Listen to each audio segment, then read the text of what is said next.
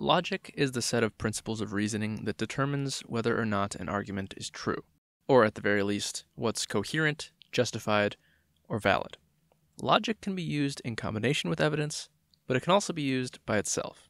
And in many cases, logic is the only reliable method we have to determine the truth of something. An argument is a series of propositions, also called premises, that combine to form a conclusion. Arguments can come in all shapes and sizes. They can be really long, like this one, really short, like this one, and they can even contain other arguments within them, like this one. An argument that has only two premises and one conclusion is called a syllogism, and they're used a lot in classical logic, which mainly traces its roots back to ancient Greece and largely Aristotle. There are two types of arguments, or two types of reasoning. Well, actually, there are 3 to 4, but maybe just 2 depending on how you think about it. I'll get into that in a few minutes. The two most well-known types are deductive reasoning and inductive reasoning. Deduction is top-down reasoning. It's taking a general observation and applying it to specific cases. If the premises are true and the argument is set up in a valid way, then the conclusion has to be true. All mammals are animals. Whales are mammals. Therefore, whales are animals. This is an example of a syllogism, which are usually only considered syllogisms if they're deductive, but not always. Induction, on the other hand, is bottom-up reasoning. It's taking a specific observation or string of observations and applying those to the general case.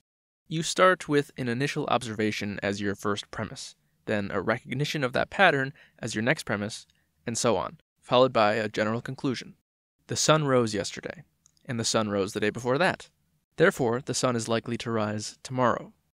Inductive arguments are still important because not everything can be deduced, and to some degree, we may rely on inductive reasoning to create the premises of our deductive arguments in the first place, so everything might come down to induction anyway. But induction has a major flaw that deductive reasoning doesn't have. The truth of the premises doesn't guarantee the truth of the conclusion, and it's hard to know if we're ever justified in accepting an inductive argument. This is known as the problem of induction. Inductive arguments are really only probabilistic. The sun might not rise tomorrow, although it most likely will. For a better sense of this, consider the classic example. Every swan I have seen thus far has been white. Therefore, all swans are white. But then, you discover black swans, so your conclusion was wrong. Or how about Bertrand Russell's rendition? Every day you come along and feed your chicken. Therefore, the chicken expects you to feed him again today. Little does he know, today is the day that you chop off his head and eat him for dinner. So inductive reasoning is much more open to being wrong than deductive reasoning. There are two measurements of what makes a good deductive argument: validity and soundness. A deductive argument is valid if the truth of the premises necessarily makes the conclusion true too, and a deductive argument is sound if it's valid and if the premises really are true. For example, all men with beards are real. Santa Claus is a man with a beard. Therefore, Santa Claus is real. That's a valid argument. If the premises are true, the conclusion also must be true. But it's not a sound argument, because there's a flaw in the first premise. There are also two measurements of what makes a good inductive argument, and they're essentially just different names for validity and soundness. They're called strength and cogency.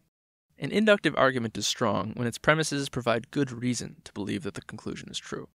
However, since inductive arguments involve some degree of probability and perhaps therefore subjectivity, as a lot of the time we have to rely on some amount of intuition to determine the likelihood of something, it's harder to judge exactly how strong an inductive argument is. But here's a simple way of looking at it. Since inductive reasoning is taking specific observations and trying to form a broader conclusion based off of them, the more specific observations you have, the stronger the argument. The argument, my apartment is having a power outage, therefore the whole city is having a power outage, is a weak argument. You only have one example to support your claim. But the argument, my apartment is having a power outage, and when I look out my window, every building I can see in the city doesn't have their lights on, and it's nighttime, and there's some guy across the street yelling, hey, my power's out, therefore the whole city is having a power outage, is a much stronger argument. However, it still doesn't guarantee that the conclusion is true. Maybe only the portion of the city that you can see is having a power outage, and the rest of the city is just fine. And just like soundness for deductive arguments, an inductive argument is cogent when the argument is strong and the premises are actually true. Before, I said that there are 4 types of reasoning, and I only talked about deduction and induction. So, what are the other 2 types? They're abductive reasoning and conductive reasoning. Abductive reasoning is also called inference to the best explanation, which should tell you what it's all about. It's forming a conclusion based off of what's most plausible given the evidence. And that evidence doesn't necessarily even have to point directly to that conclusion at all. Say that you wake up one morning to find on your kitchen table a half-eaten package of crackers and an open jar of jam. You don't have any memory of eating crackers and jam recently, and these things weren't on your table when you went to sleep last night. One possible conclusion is that a burglar broke into your house only to enjoy some jam and crackers before leaving without any other trace, kindly relocking your front door, and not stealing your PS5. Another conclusion would be that you have an undiagnosed case of somnambulism, aka sleepwalking. You got up last night and munched on some crackers while fully asleep, so that's why you don't remember it. But wait a minute, you have a wife. Surely it would be more plausible to think that your wife had a late-night snack and left for work this morning without cleaning it up and without telling you about it. An important thing here is that the jam and crackers don't directly implicate your wife, unless of course she has a habit of doing this that you know about. It's just that she's one of the possible reasons behind it, and the conclusion that she's responsible carries the smallest amount of assumptions, or the most believable assumptions. That is, it's the most parsimonious. If you conclude that you yourself did it, or that a burglar did it, then that carries with it a bunch of other and less plausible assumptions. That you're a sleepwalker or have memory problems, or that there are people out there who very delicately and stealthily enter homes for the sole purpose of stealing a small amount of food and nothing else. Another thing I said a few minutes ago is that there might actually only be 2 types of reasoning, depending on how you think about them. And to me, it seems like abductive reasoning could be thought of as induction. You're taking observations and forming a probabilistic conclusion based off of them. However, the main difference, as I see it, is that inductive reasoning takes specific observations to form a broader conclusion, whereas abduction takes specific observations but keeps the conclusion just as specific. An abductive conclusion would be that your wife must have been behind this particular scene of jam and crackers, but an inductive conclusion would maybe be more like your wife is responsible for all appearances of mysterious jam and crackers in your kitchen. The 4th type of reasoning is conduction. It isn't that widespread of an idea, and it isn't agreed upon that it truly counts as its own type of reasoning in the same way that deduction and induction and, I guess to some extent, abduction do. The basic idea, as it's most often put, is that conductive reasoning involves arguing in pros and cons. You have premises both for and against the conclusion, but you weigh them up to decide which side is stronger. Another component of conductive reasoning is that the premises stand on their own, rather than leading into each other or relying on each other. You could eliminate one premise, and the conclusion would remain, at least until the cons outweigh the pros, or vice versa. Just like abductive reasoning, though, it seems to me that conductive reasoning can be thought of as induction, or even like abduction is just the same thing. Although one distinction might be that conductive reasoning is often used for shoulds, or ethical commitments. An example would be, I am very ugly. Filming is an annoying process. My audio-centric videos tend to perform better. My apartment doesn't have good conditions for audio, and not appearing in this video will only emphasize that. Editing an audio-only video takes much longer. Conclusion, I shouldn't put my face in this video. So I've weighed up the pros and cons and decided to go this direction. One way to think about a conductive argument is that it's a conclusion with many independent legs to stand on, though many people claim that this just makes conductive arguments a collection of inductive arguments. And of course, there are those who say that conduction is neither induction nor deduction. To be honest, I don't really know enough about conduction to fully decide. When there's a problem with your argument, rendering it invalid, not sound, weak, not cogent, or not even wrong, it's called a fallacy. There are 2 types of fallacies, formal fallacies and informal fallacies. Formal fallacies are problems in the form of your argument, problems with the structure. Perhaps the premises don't support the conclusion, so that even if the premises are true, the argument is flawed because the setup is invalid. Whereas informal fallacies are problems with the content of your argument. The argument might be valid, but it isn't sound because at least one of the premises isn't true. So a formal fallacy is when the argument is not valid or strong, and an informal fallacy is when the argument is valid or strong, but not sound or cogent. Of course, you can commit both of these at once. For instance, all lobsters speak Portuguese. Sarah McDuckins is a lobster, therefore lobsters are evil. For one thing, lobsters don't speak Portuguese. I don't know who Sarah McDuckins is, but she's probably not a lobster, and neither of these things have anything to do with the moral compass of lobsters. The annoying thing about fallacious arguments is that they can still be persuasive even when they're wrong. People unknowingly, or even knowingly, commit logical fallacies all the time, and that doesn't stop them from believing what they believe, or even convincing others to believe the same thing. It's also important to remember that just because an argument is fallacious doesn't mean it's wrong. I could make a fallacious argument with a true conclusion. It's just that the truth of the conclusion shouldn't be believed on the basis of that argument. For instance, mean people are more likely to be murderers. Jimmy is a mean person, therefore Jimmy is a murderer. It might be true that mean people are more likely to be murderers. I don't know if it is. And Jimmy might be mean. And Jimmy might even be a murderer. But the argument doesn't establish that all mean people are murderers. So I can't conclude that Jimmy is a murderer just because he's mean, even if he really is a murderer. Another thing to keep in mind about fallacies is that they're only fallacies if they're used as part of an argument. For instance, simply calling someone an ugly fucker isn't an ad hominem fallacy, but saying, you're an ugly fucker, therefore you don't know what you're talking about, is an ad hominem fallacy. Like all other disciplines, logic rests on a few axioms. An axiom is a proposition that's taken to be self-evidently true. It's your absolute starting point, and everything else is built on top of it. For instance, one of the axioms of geometry, where they're instead called postulates, is that parallel lines neither converge nor diverge as you approach infinity. If you reject this axiom, you can't get all that far within geometry unless you make up a new geometry.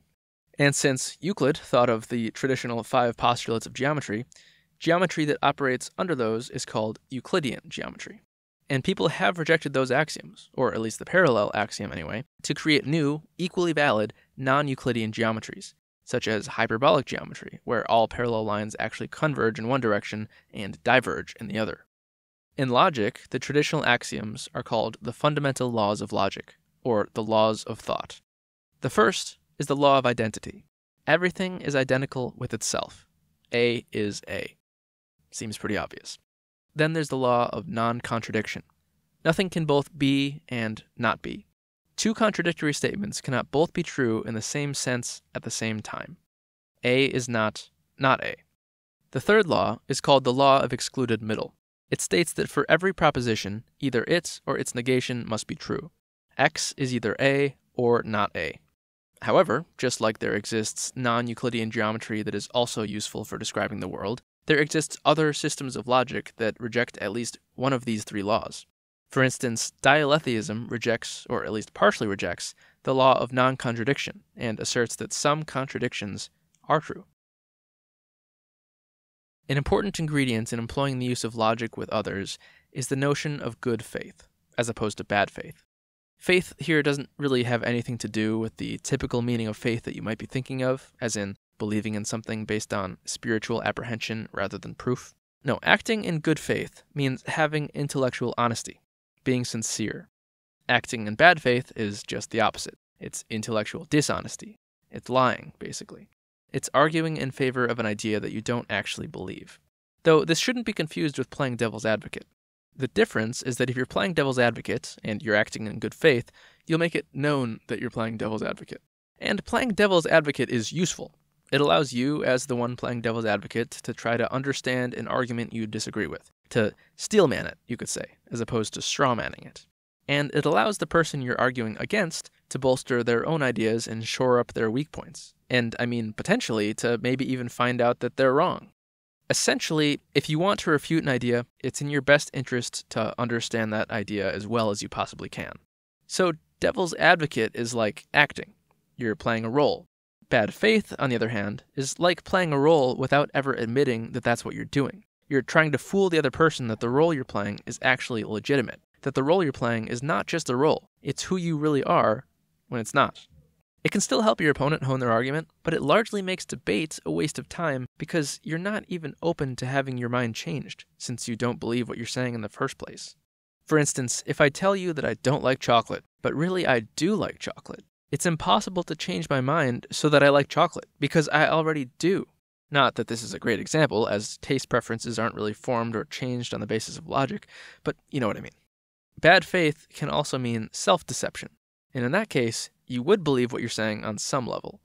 Bad faith is arguing without the intention of bringing you or the other person to a closer understanding of the truth. Often, it's done merely to antagonize the other person. A good example of acting in bad faith are internet trolls. Trolls aren't there to convince you of a point, or to exchange arguments logically and honestly. They're there to get a rise out of you, to bait you. However, the difficulty with internet trolls is knowing when they're trolls. Some trolls have gotten quite good at not appearing to be trolls. So along those lines, it can sometimes be difficult to determine when someone really is acting in bad faith, or perhaps when they're just ignorant. So I would say that a good rule of thumb for acting in good faith is to not assume that others are acting in bad faith. Essentially, you should take them at their word and believe that they believe what they're saying until it becomes clear that they're acting in bad faith. And of course, with any topic, especially logic, there's much more that I could explain. But that's about all you need to know to understand the basics of logic. I plan to continue this into a series on logic, where each future video explains a logical fallacy, and then perhaps later videos that go more in depth about things like formal logic and rules of inference, the principle of sufficient reason in Occam's razor, and alternate systems of logic such as paraconsistent logic or fuzzy logic. But until then, I hope you got something out of this video, and thank you for watching.